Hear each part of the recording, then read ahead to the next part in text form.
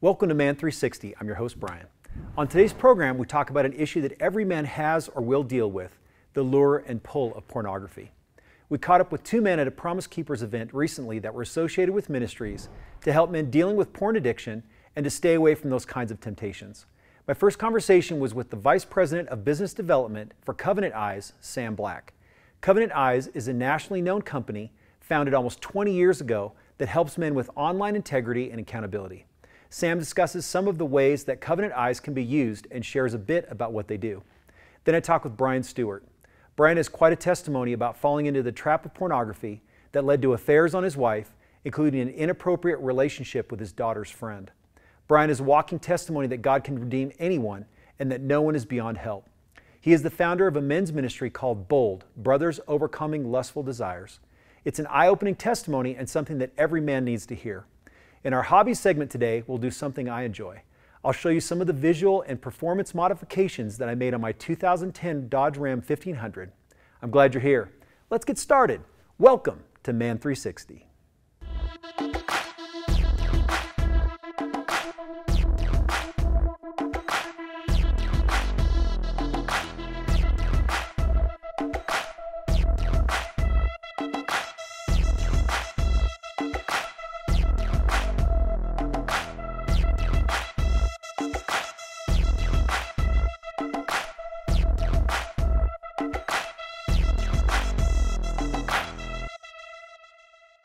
Sam Black has been with Covenant Eyes for over 15 years and has spoken and connected with thousands of men about sexual addiction.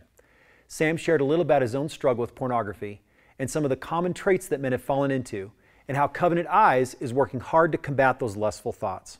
Sam is an author and looks for ways to connect like-minded organizations to strengthen the worldwide fight against pornography. Sam also shares important information about a 21-day detox program. This program helps men get on their right path with their mind and also with layers of accountability. Here's my interview with Vice President of Business Development for Covenant Eyes, Sam Black. Sam, thank you for being on Man360. Honor to be here. Thank you so much for having me. Yeah, so I want to talk to you a little bit about Covenant Eyes. I know you've worked there for 15 years, so I think you may know at least one or two things about the ministry, or a couple of things. But could you just share a little bit about what Covenant Eyes do and then what your part of that is? Yeah, CovenantEyes.com. We've been around for 21 years, and we provide both education to help people understand how they get stuck in pornography and how to begin to escape that compulsive behavior. But then we also provide software for your phones, tablets, and computers. People are most familiar with filtering. We do that too. But the real power is in our accountability software. And how that works is wherever I go, Covenant Eyes is on my devices, and I can choose you as my accountability partner or my ally, as we call it. And you receive a report that shows how I'm using my devices, and not just the internet, but across the board. We're actually capturing the screen, and with artificial intelligence, that's awesome. It knows what pornography is. Yeah. And so you can say, hey, Sam, even if I'm not looking at pornography, maybe I'm skimming around the edges. And that's going to show on the report as well. That's great. And so you can have a conversation with me. Say, hey, Sam, how are you doing? How are you feeling? What are you thinking? And because guys don't like to talk about how they feel, right? But what we're feeling leads to what we begin thinking, and what we begin thinking about is what we begin doing. That's good. So we need to have those honest and open conversations. Yeah. So how does the accountability piece, you just mentioned that as far as other people getting that report, you know, how is that accountability, maybe just you personally, how has that helped you with your journey? And again, I think you mentioned something really interesting there too. You said compulsive behavior. I think sometimes we just look at pornography just as something that's so dirty and so terrible, but really it's just a compulsive behavior for something that, and a need that we're trying to fill in our lives.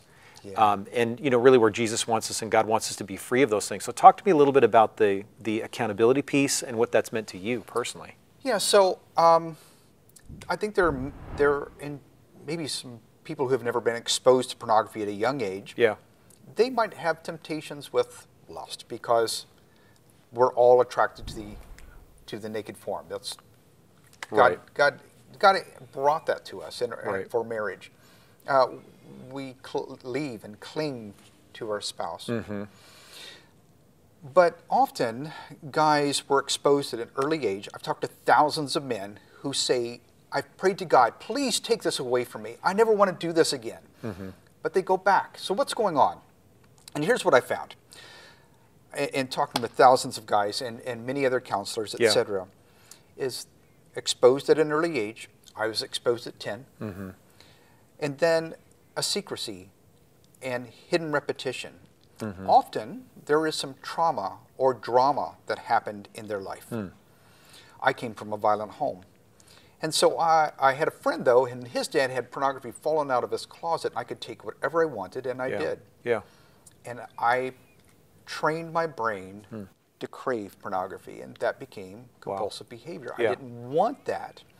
And when I was very fortunate, my wife was attending a church. By this time after college, I was an agnostic. But I humored her and went to church with her and found people that were open and honest because they had been through recovery themselves.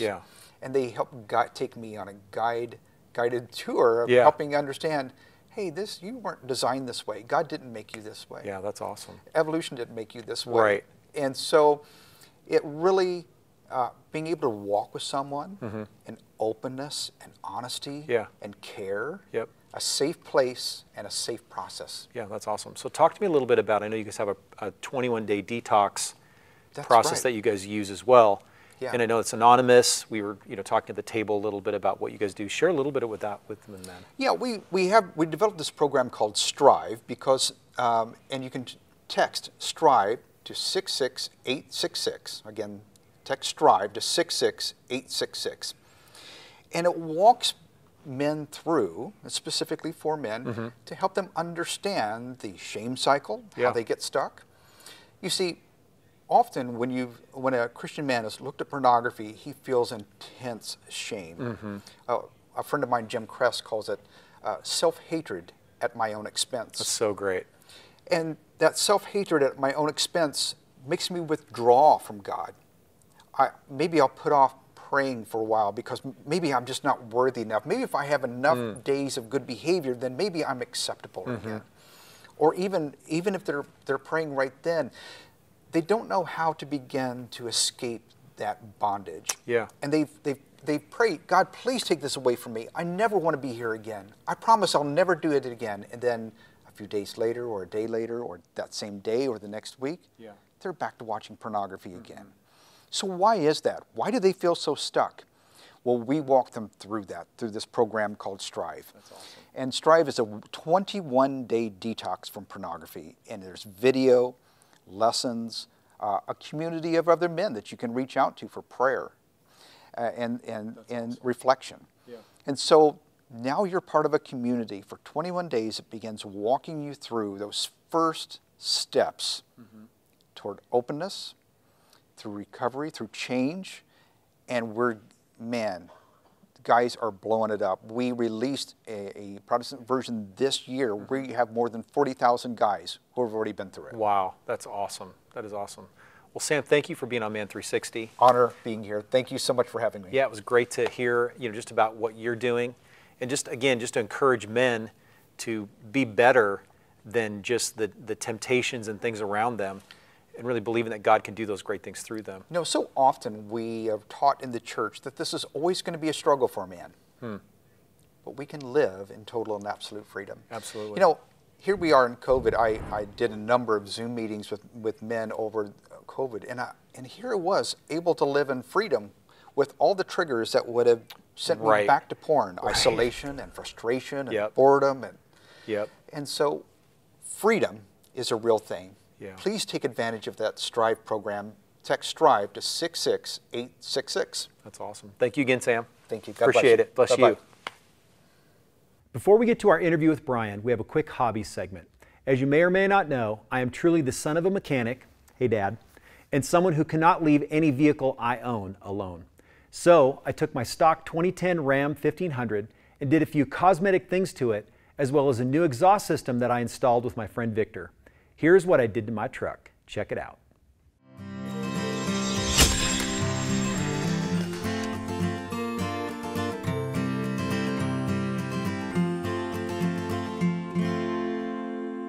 So I grew up in a family where my dad didn't really believe that we could buy a vehicle and leave it stock, just leave it the way it was.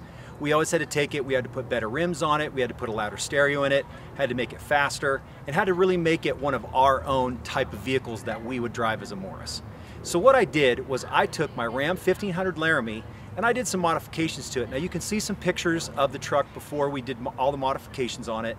You can see the rims that were on it. You can see just the natural badging. You can see the normal headlights in the front, grill, kind of the area.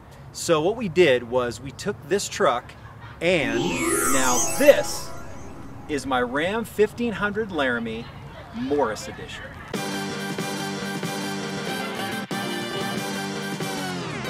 So first what we did is I took all of the badges off of the truck, which basically a badge is anything that's, all these are glued, all these are glued on the truck. Some vehicles have them where there's pins on the back basically to align the logo and kind of the back piece on the tailgate.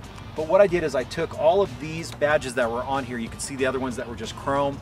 I took all those off here, and actually what I did is I got a paint stick from Home Depot and I taped it to the truck so I knew exactly the distance from basically this corner edge here to the middle of the door, and I laid it on top of those lettering.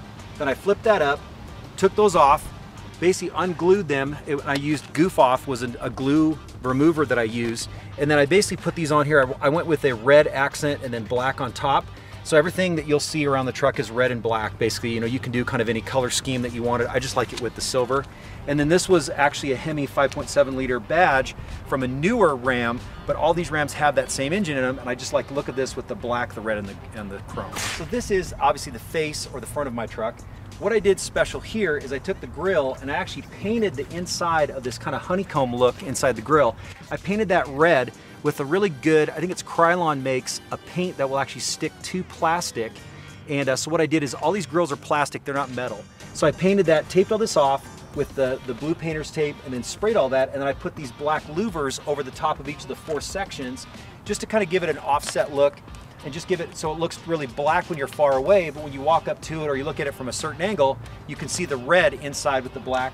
And then also I took off the front badge, which was the main Ram badge, and I found this one that was red and black that fit in here nicely. It doesn't fit perfect on these corners, but I still thought it looked nice again with that black and red kind of accent theme that we're going with the truck. These are the headlights that I also got as well. So these were just basically bolt on. I took the other ones off, put these on. These are actually an LED type of bulb that are top and bottom.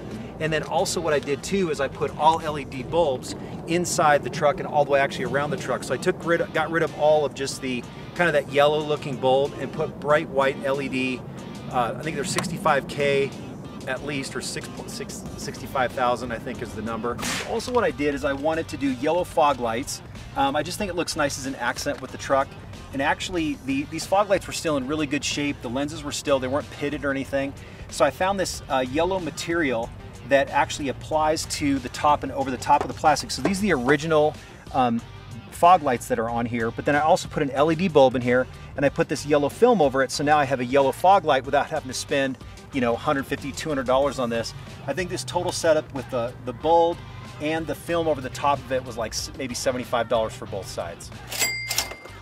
So if anyone knows my family, we are very seldom do we have just the standard rims and tires on any truck or any vehicle really that we've owned. And actually my dad always told me that the first thing you wash or you clean after you do the windows is you wipe your rims down. So, because you want to get all the brake dust off them, you want to make them look nice. I went with the XD KMC rims. These are 20-inch rims, and just a really nice accent piece as far as the rims on it. I really think a rim makes a vehicle and really sets it off. Again, I like black. These are kind of a flat black, so they're easy to keep clean. They're easy to wipe down. And then I also went with the Cooper Discoverer. These are 20-inch, obviously, tires, load type E. And these are 275, 275/60 R20s. And again, they're great, kind of an all-season, kind of more of an off-road, but definitely good in the winter and also good just on the highway. They don't make a lot of sound, which is really great.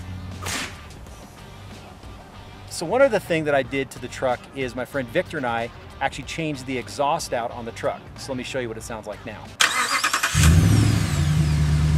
So my wife and I have 2 different modes for the truck, and there's actually an actuator that's underneath the truck. It's by Flowmaster, and they have a button here that I can press and I can change it from this, which we call Yolanda mode, is this. Call that Bryan mode, and I call that fun mode actually. So there's actually a little button that I have attached in here inside the truck, and I can just change it with the press of a button to change the exhaust sound and also the fun level when you're driving around town.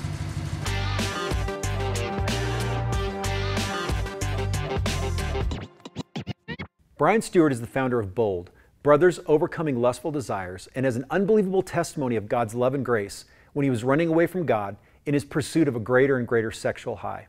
When you hear what Bryan has been through and how God has redeemed things in his life, I know that it will strengthen you in your walk with Jesus and motivate you to reach out for help. One of the encouraging things to learn when I talked to Bryan was that he actually uses covenant eyes as part of his accountability. It was a great example of Sam and Bryan's ministries working together for the good of every man they can help. Here's my interview with the founder of Bold Men's Ministry, Bryan Stewart. So Bryan, thank you for being on Man360.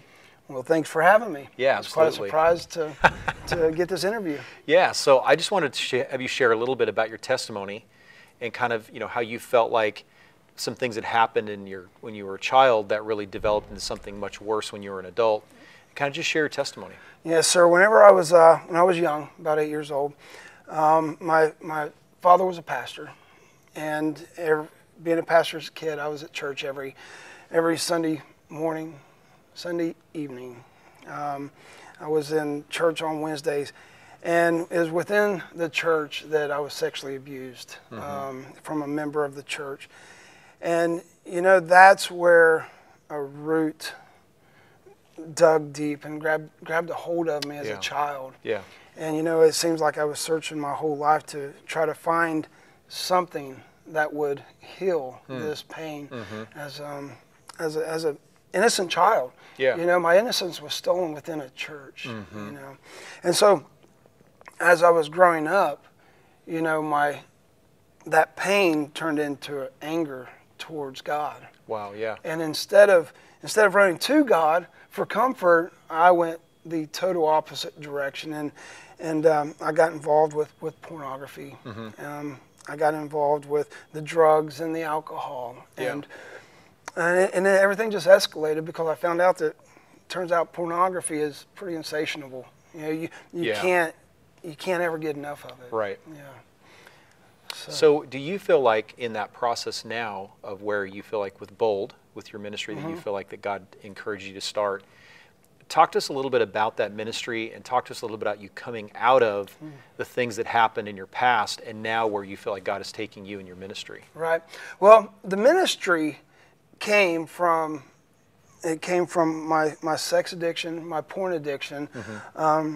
I got involved with the massage parlors. I got highly involved in pornography. I had 2 affairs on my wife. Wow. And my last affair was really bad. I mean, it sent a ripple effect through our church to the point where, God exposed me in a very public way. Yeah. But it was the best thing that really happened was in this exposure. That's where the light could get in. Yeah. And, my wife, obviously she didn't like me very much at the time. Right. But, she put her armor of God on. And she took the sword of the Spirit and she went to God. She didn't go to any outside sources. She went to God and godly counsel to get through this. And she prayed. She fasted. And, she's a true warrior. And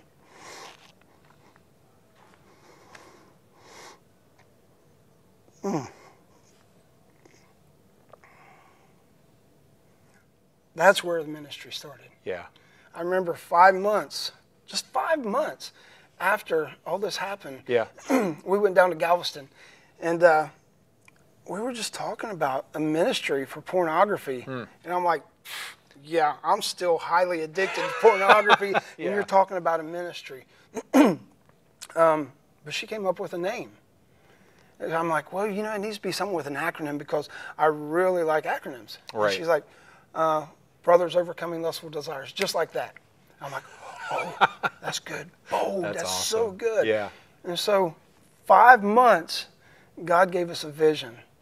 Even though it was way out there, it was still a vision of what God could do through us. And slowly, you know, God put stepping stones out in front of us to really have a ministry. You know, in the meantime, I got with a counselor, Pastor Bill. I still meet with him every week. That's awesome. And actually, he is part of Bold Ministry. He's the treasurer, and he is going to be part of the Bold for Pastors, exclusively just for pastors. He's going to be on Zoom meetings with them every week, and accountability just for pastors. Yeah, that's awesome. Well, I just appreciate you, being able to be on the program and just sharing your heart. It sounds like, too, that you really got a real sense of the real compassion and love of Christ through your wife in your situation, too. It sounds like that relationship was very foundational in encouraging you to move forward. So if you were to speak one thing to men that are watching right now, maybe they're dealing with pornography, maybe there's something kind of a secret, something they're dealing with, what would you share with them right now? You're forgiven. Plain and simple. And there's grace. Guys come into Bold, and it's a revolving door. They'll come in, and they'll just have a sense of unforgiveness on themselves, and they'll go right out the door. And Bold is here to help you, and to let you know that this is a safe place for guys struggling. Porn or sexual immorality in the Bible, it's an umbrella. And underneath this umbrella, you have the homosexuals, you have the transgenders, you have the fornicators, you have the infidels, you have even sex offenders. You have all the sexual immorality under this umbrella. In Bold, we treat it as just that. Let's help you. You know, let's get you where you need to be in Christ. Let's help you to freedom. Then let's get you in a discipleship program. Then let's get you out the door so you can disciple other men. Because you have that healing, and that's a part of you now. Most that you can bring that healing to other people. Most definitely. Bryan, thank you for being on Man360. Well, thanks for having me. Appreciate your heart, and we'll just pray for your ministry and believe that God's going to do great things, continue to do great things through you. Well, thank you so much. Thank you so much. I hope you enjoyed the program today. I want to just take a few minutes and just talk with you about the issue of pornography and kind of give you some statistics. I hope you enjoyed the conversation with Sam and Bryan. I really love their ministries and what they're doing and really combating the depth and the breadth of pornography. So I want to read some of these statistics to you. You may not even realize some of these things. This is from the Baptist News Global website, and I'll provide the link on the additional content page of the website as well.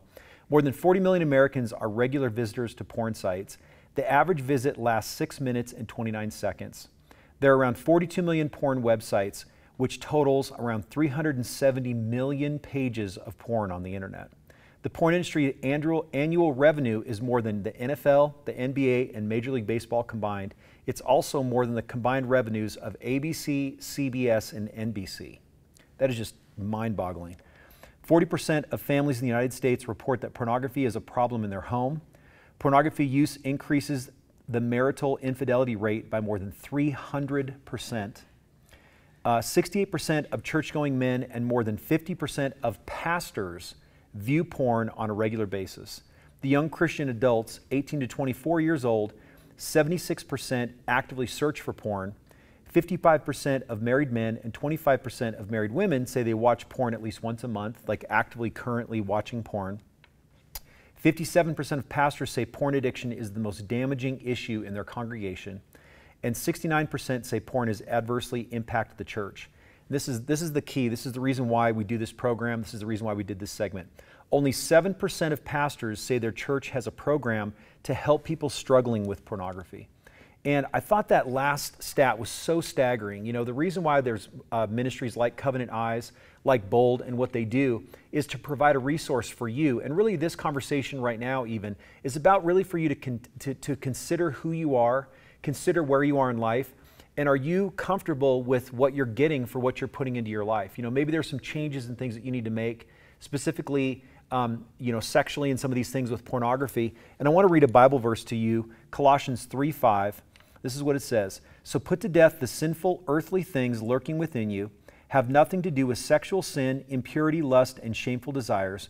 Don't be greedy for the good things of this life, for that is idolatry.